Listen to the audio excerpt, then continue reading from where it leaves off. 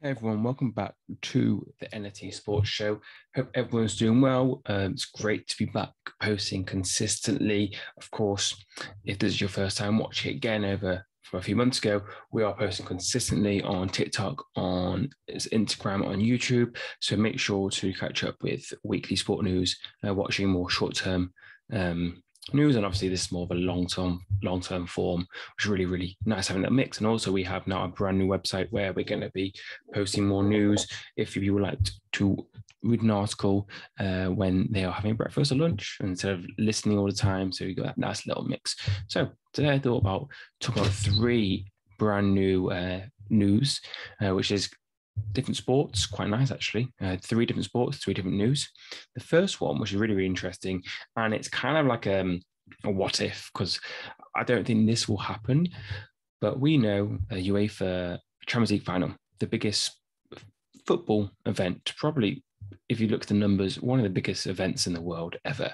The Champions League final was Real Madrid, Liverpool, a month ago, in May, a month ago. Yes. And we knew there was massive chaos. I don't know, hopefully it was shown in the media, wherever you are listening to, but there was massive chaos for fans getting into the stadium, for Real Madrid fans and Liverpool fans.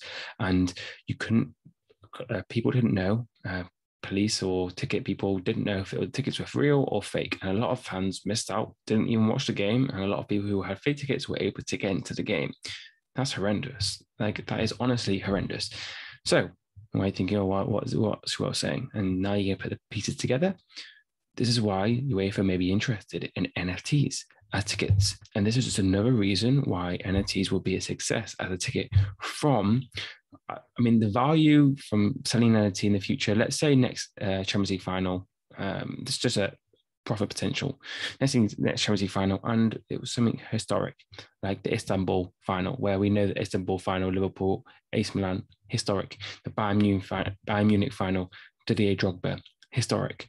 Now, probably 40,000 NFTs in that ticket, in that event. So only 40,000 NFTs will ever be available. Maybe that one of those NFTs, maybe each ticket was designed just randomly and had different NFT value depending on how expensive it was.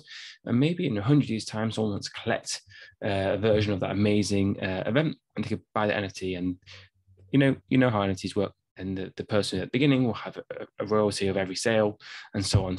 And then so on and so on. It's just quite super exciting. Now, that's from a profit perspective. Now, from actually the most important perspective is ticketing.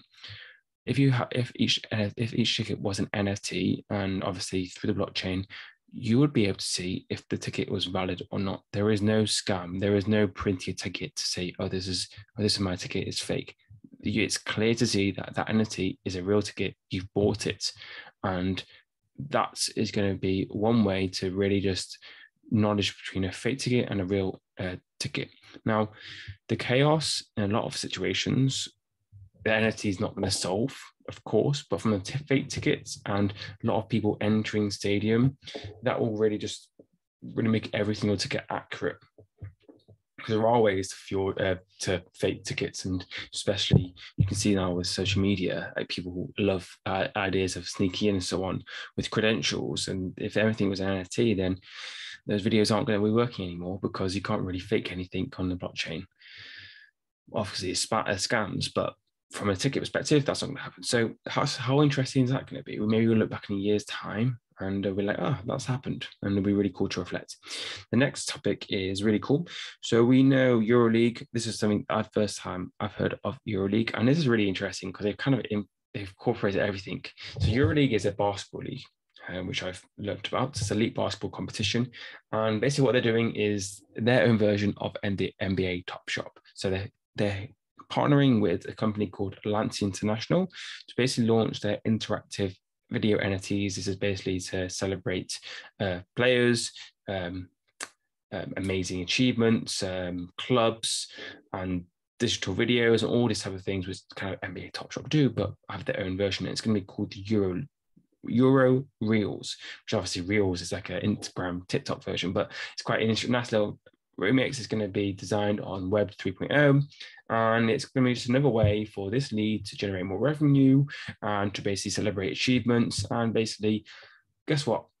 Even me talking about it, I've learned something new about it. So it's work. They want to get new eyes, new faces, and it's work because now I'm talking about it, and I'm sure a lot of people, that's interesting. And now when they post more social media content, bring those social media content to their website, guess what? Maybe more eyes, more revenue for this company. So win-win and NFTs if you are interested.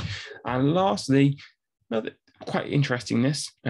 So Aquatics, the world. This is a. I think it's a. Yeah. There's. Let me make sure that I've got the right sport because that'd be really embarrassing if I got the wrong sport. Championship. Yeah. So this swimming competition last happened in 2019, and it's the first time it's happening. And what they're doing is for people who win this competition people who break world records in this competition will receive an NFT and a $50,000 bonus. Now, I don't know what the NFT is going to be. Maybe it's like a little trophy. Like, remember for the Euros, the goal of the month, the goal of this tournament got an NFT trophy. Now, I guess that's like a virtual award. Is the person going to be selling it on maybe, or maybe they could create 1,000 of them and then sell it on? So there's quite various ways they can do it.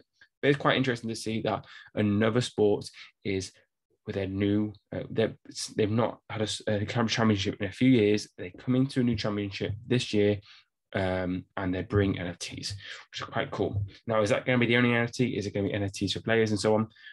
Not sure yet. So those are 3 little updates with the world of sports. A lot of new updates, of course, you can see on the website. We're talking about F1 all the time. We're talking about basketball, we're talking about soccer, football, really, really interesting topics which are happening around the world. I'm obviously wanting to update stuff as well. Like, obviously, something happens and this is NFT land, so a topic starts and maybe it flops, or maybe something really amazing happened. And that's what's so exciting about this topic, NFT sports, because it can go both ways, and that's why it's really, really important to do your research, especially we spoke about it in the last podcast that footballers from Croatia and Inter Milan were fantasizing over this crypto topic. They were paid to post this tweet and post this Instagram story, and that flopped by 98%. So just because they post about it, who are celebrities, doesn't mean it's going to be a successful project. That's why you got to do your research. Anyway, hope you enjoy this, and I look forward to you listening to me next episode. Speak soon.